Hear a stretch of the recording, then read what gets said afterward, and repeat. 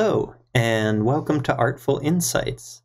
I'm Shane Farrell, the Digital Projects and Programs Manager for ARTZ Philadelphia, and together you and I are going to look at some art today. This video is produced in partnership between Dementia Society of America and ARTZ Philadelphia.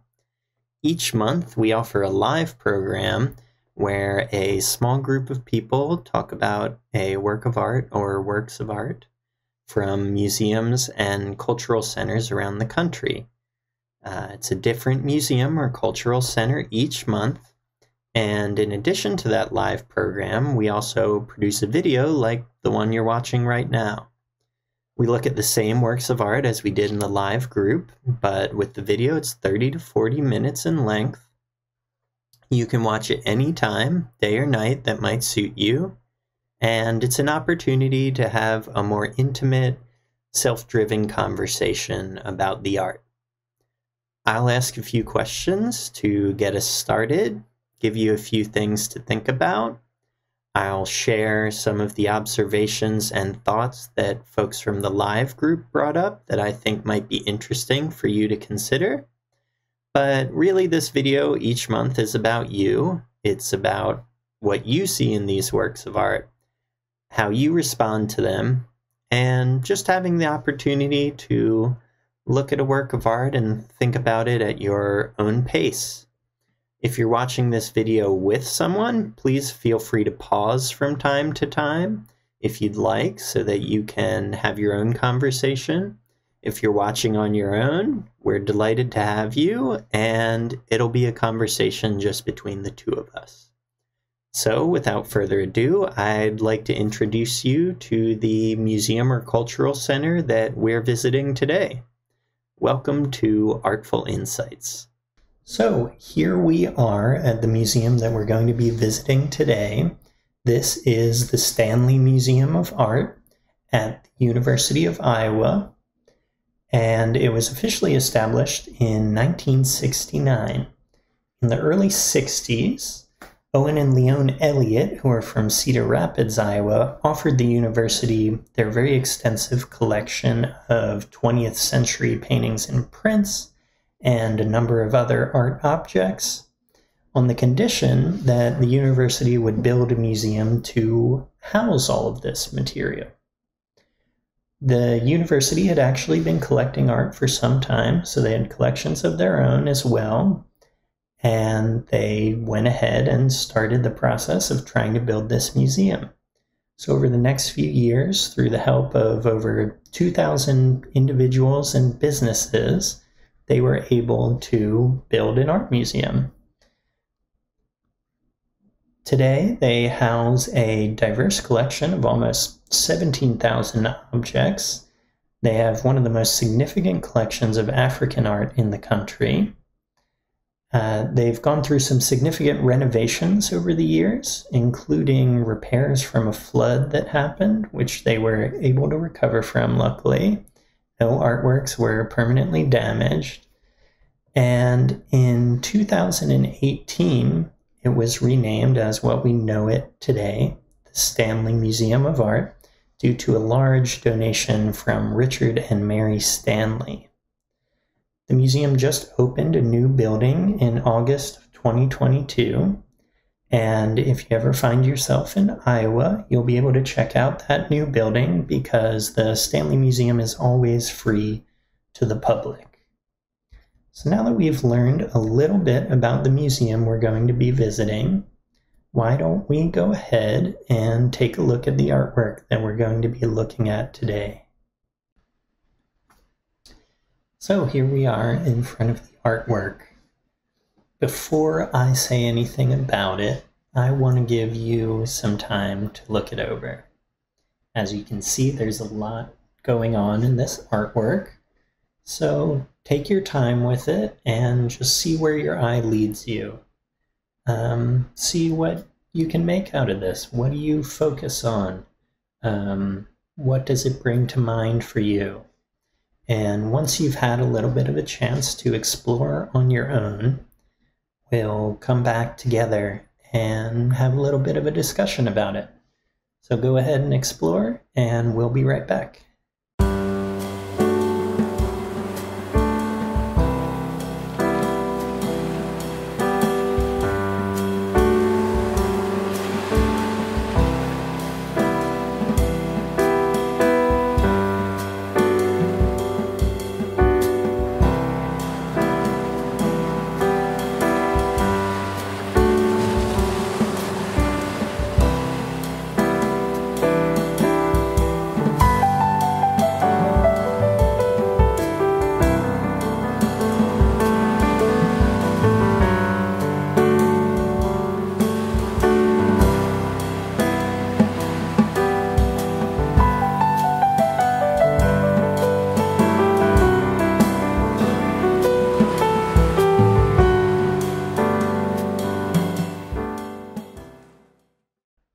So, what were the things that you noticed first about this artwork?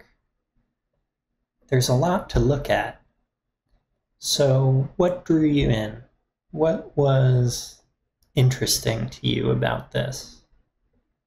What did you notice about it? What details caught your attention? I'd really love to hear what some of your first observations were. In our group discussion online, almost immediately, people started seeing images in this artwork. It's a bit abstract, wouldn't you agree? It's kind of an abstract artwork. Or maybe you disagree entirely. That's okay too. But to me, it looks a little abstract. And it was interesting to me that in our group discussion, the first thing people started doing was seeing what they saw in this abstract image, bringing it back to something more representational, just regular things that you might see. Right away, someone said, "I see a lot of branches." Another person said they saw a fish and some snakes. Another person said they saw people dancing. Was there something you thought of when you looked at this right away? Was there sort of an image you saw within this? And what gave you that impression? It's kind of hard to come to an agreement about what this is a painting of. Different people seem to see different things in it. What do you see in it?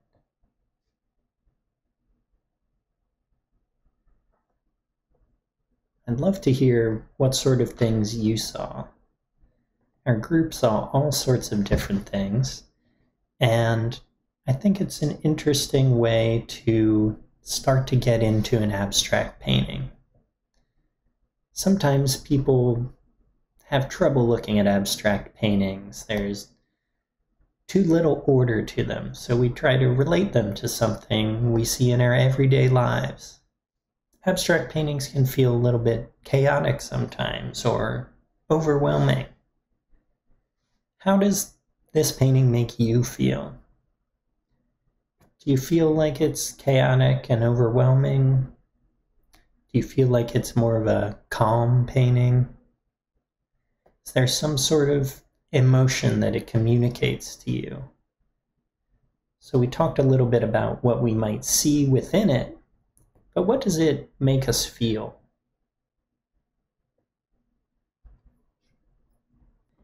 Well, one of the questions we like to ask, and it may seem a little strange at first, but it's related to kind of how a painting makes us feel, what it helps us envision, and what it inspires inside of us. And that question is, what do you hear when you look at this painting? Would you say it's a very quiet painting? Would you say it's more of a noisy painting? And what sounds do you hear specifically?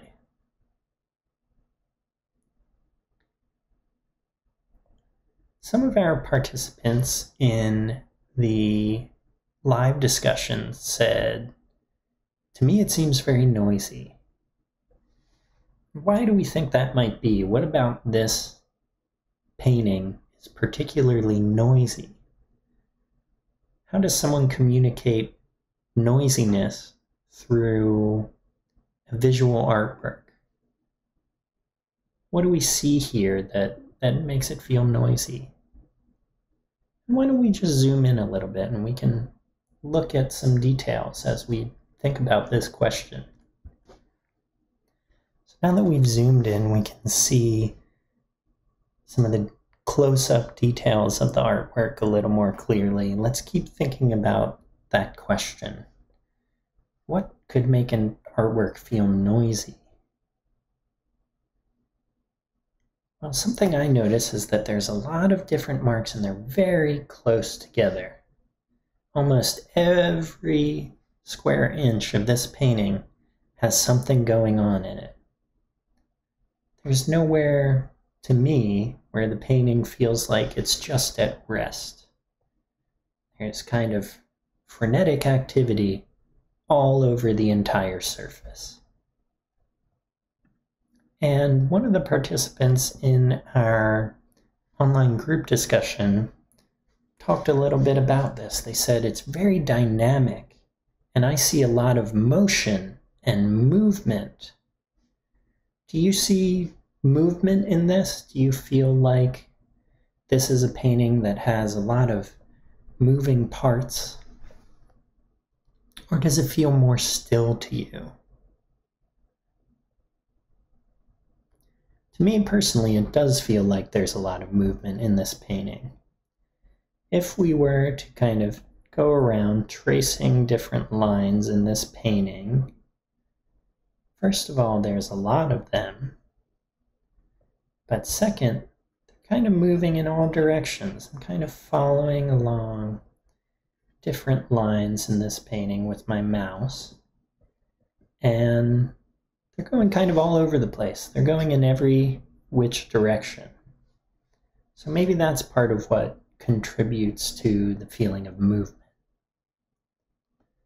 Is there something that you latch onto about this that makes you feel like there's a lot of movement going on? And how would you describe this movement? There's different types of movement, right? We can think of the movement of the ocean, which is a kind of flowing motion. It's always in motion. There's always lots of movement, but it's a kind of calming motion. Then we could think of something like a big crowd of people walking in every direction. That might be a little less calming, a little more frenetic. Is there something that this reminds you of motion-wise?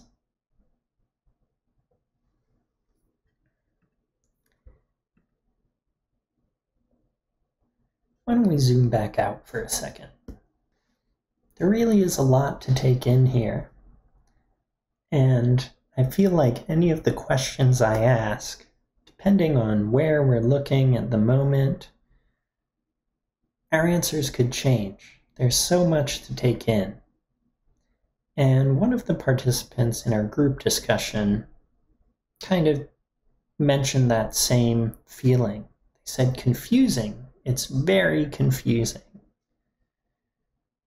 And I think a lot of people feel that way when they look at paintings like this. It just feels confusing. We think, why did the artist make it this way? What are they trying to communicate to us?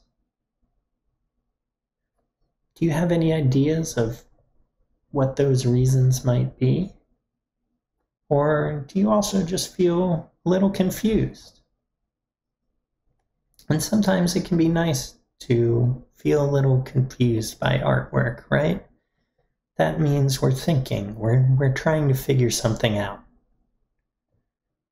And one of our participants in our group discussion sort of mentioned this moving from confusion to trying to figure things out.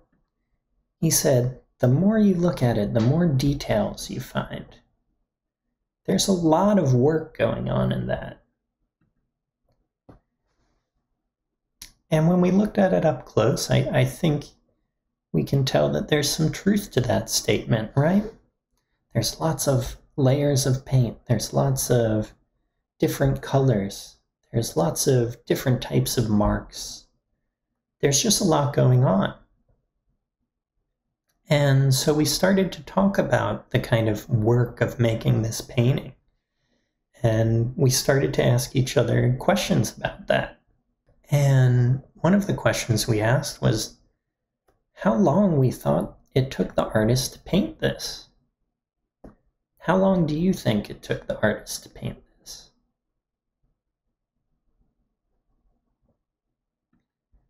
Some of the participants in the group said, I think it took him or her a while. And it does kind of feel that way to me as well. It kind of feels like something that took some time, even though it's high energy. It feels like time was invested into this. Do you feel the same way? Do you feel like this took a lot of time? Or do you feel like this is something the artist did very quickly, very intuitively?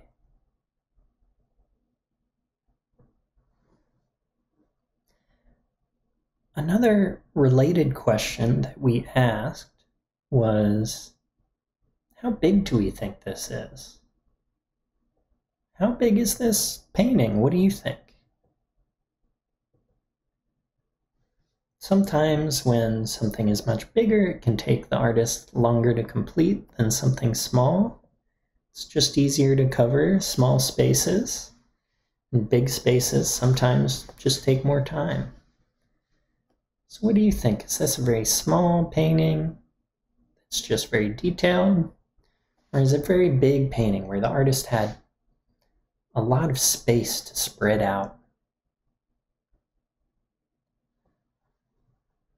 Well, I'm not going to give the answer to that now. Of course, there's no wrong or right way to see it, but we do know how big it is, and we'll talk about that a little bit toward the end of our discussion. So we kept asking a lot of questions about the artist. We were really focused a bit on what is the artist thinking? What was the artist doing to make this painting like this? One person joked, I think he was drinking when he made this. And everyone laughed a little bit, but maybe there's some sort of truth in that statement. Maybe there's something about this that feels a little bit off balance in some way, like someone might have had a couple drinks before they did it. What do you think it is that gave that person the feeling that the person that painted this was drinking? Is there some quality it has that creates that feeling?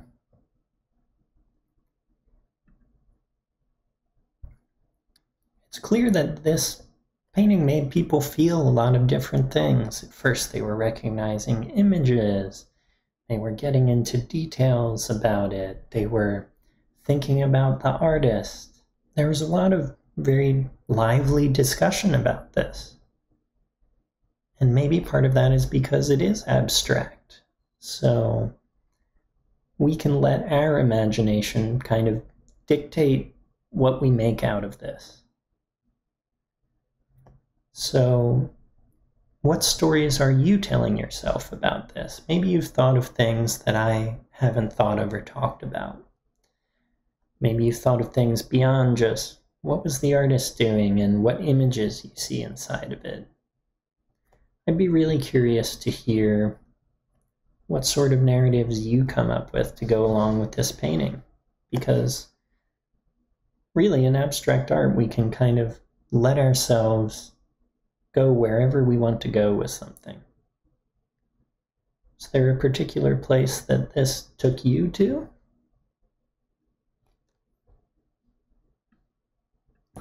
Well, our discussion itself is maybe getting a little abstract here, So let's just focus in on some kind of smaller, simpler details about this painting. And let's zoom in a little bit while we do that. So here we are zoomed in really close to a section of this painting. Stanley gave us really great images so we can really get right up in front of this as if our faces were right in front of this painting, which they don't typically like you to do at the museum. So we're getting to do something a little bit special here, getting really close to the painting on our computers. Now that we're really close up to this, I want to talk about a few different things. One thing I'm interested in talking about is color. What do you notice about the color of this painting? Are there particular colors that catch your eye?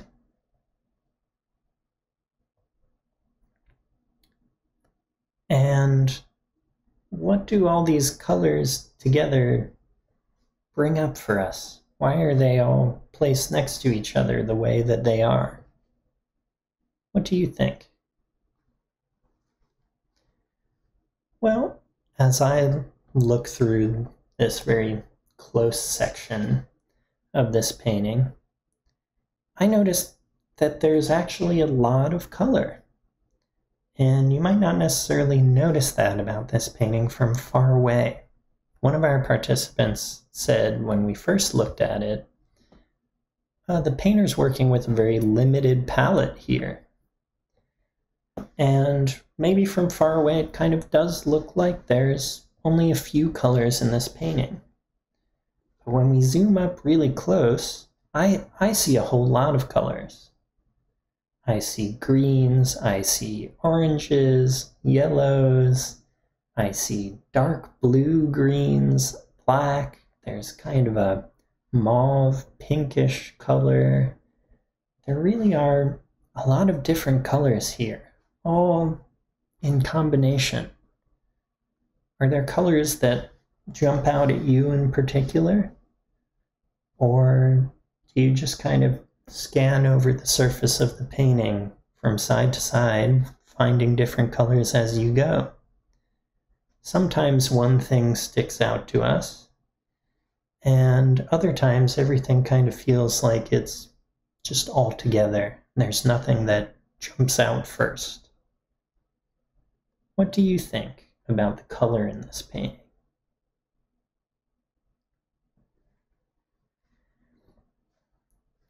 And when we got to talking about color and looking really closely at the painting like this, we also started to wonder how it was made. How do you think this painting was made? Do you think, or maybe you don't think it's a painting at all. I shouldn't be limiting here, right? This could be made of any kind of material. What do you think this is made out of? And even further, how do you think the artist made this? As we looked up close, people started to say, oh, I think I see brush strokes. And as we look around at this painting in different areas, like here, or maybe this orange right here, or, you know, kind of choose wherever you want, you can see that maybe there are brush strokes across this canvas. And maybe we can kind of see how the artist would move their brush around. But if we look closely at this, we can also see some sections where it just kind of looks like there's drips of paint. Let's look even a little closer.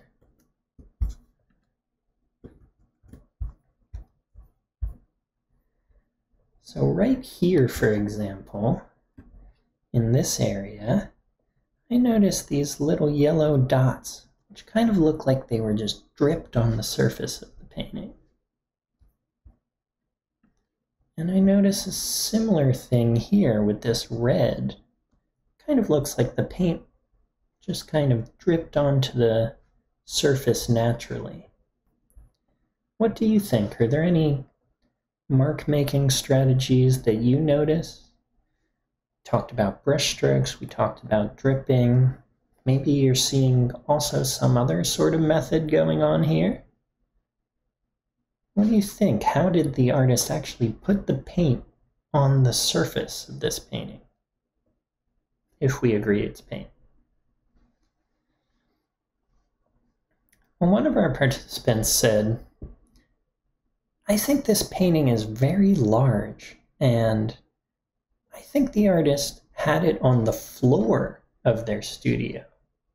So sometimes, right, people put a canvas up on the wall and they paint on the wall. This participant seemed to think this wasn't painted on a wall, it was laid on the floor. The artist kind of reached in and maybe even walked on top of it while they were working on it. That's kind of an interesting thought. It's very interesting that we can just look at a painting and develop these ideas about the specific way the artist had it set up in their studio. How do you think this was set up? How did they paint this? Maybe you have a different idea.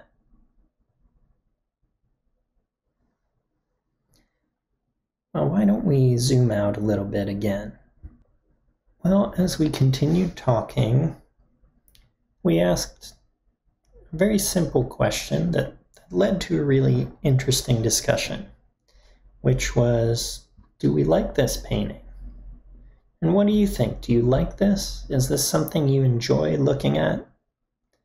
Or is it something that kind of repels you? And what do you think it is that gives you that feeling? If you like it, what is it that makes you drawn to this? And if you don't like it, what do you think it is that's pushing you away? It's always interesting to kind of investigate our emotions about a painting, even if they're negative. What is it about the artwork that makes us feel a certain way? And as we were talking about whether we liked it or didn't like it, one of our participants made a really interesting comment that I want to share with you word for word. She said, I think the artist himself was abstract. I don't think you can paint like that unless your being is abstract. He sees things the same as us, but then it switches because of his personality. He can see things in many different shapes. To have it look like a piece of art is amazing. If you or I tried to make this, it would just look like a big mess. He knew exactly what he was doing, which to me is brilliant. It really looks like an artwork, and only he really knows what it is. So that's really interesting. I think that's a really kind of beautiful comment, that to create an artwork this abstract, there was something abstract about the person that made it. And what could that mean? What do you think could be abstract about a person? Is there some part of yourself that you ever feel is a little bit abstract? I think we all feel a little bit abstract sometimes, right? We don't always have exactly every answer about things. Some things are just kind of vague, abstract impressions.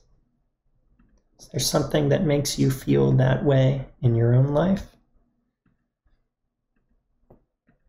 And what do you think about what kind of person the artist was? This participant clearly had a very clear idea of what kind of person they thought the artist was. Do you agree with their assessment? Or do you think something else is going on?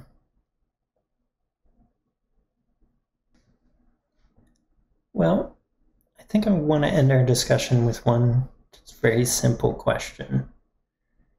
And that's, what would you title this artwork? After we've looked at something for a while, we've talked about seeing different images in it, we've looked at the colors, We've thought a lot about the artist that might have made this. How would you summarize all of that just in a title? What do you think you would call this?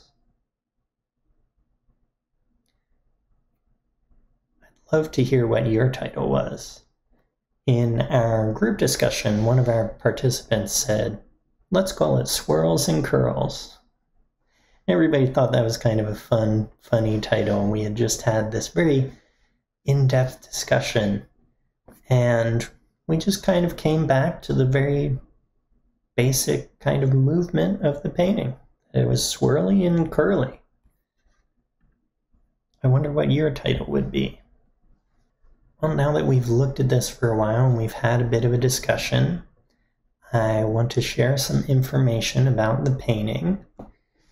So this is a work by Jackson Pollock. You may have heard of him before. He's a very famous painter. He does a lot of abstract expressionist painting. And the title of the painting is just Mural, 1943. And it's about 8 to 9 feet tall and almost 20 feet wide. So this is a really, really big painting. And we kind of picked up on that in our discussion, didn't we? It was actually painted for someone's townhouse in New York. They had this big mural inside their home, and eventually it ended up at the Stanley Museum. Someone asked as we started talking about it, is this inside? Is it outside? Does it have its own room? It's so big. And it doesn't have its own room, but it does have its own wall.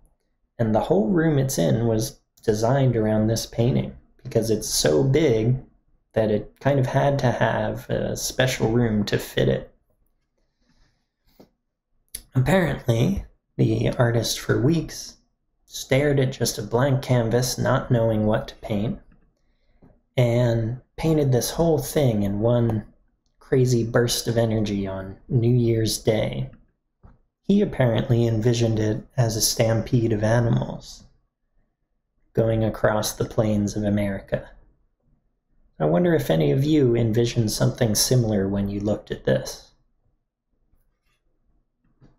And perhaps it's worth mentioning that even the kind of silly off-handed comment that someone made that they thought he was drinking while he did this might have some truth to it. Jackson Pollock struggled with alcoholism in his life, and he was drinking at the time in his life when he painted this artwork. So it's very possible that what they said, although it sounded like a joke, might have been true, and maybe that affected the way he painted in some way.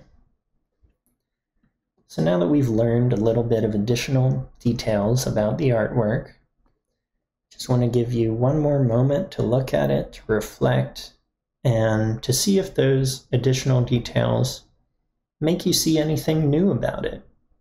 Do you notice something now that you didn't notice before?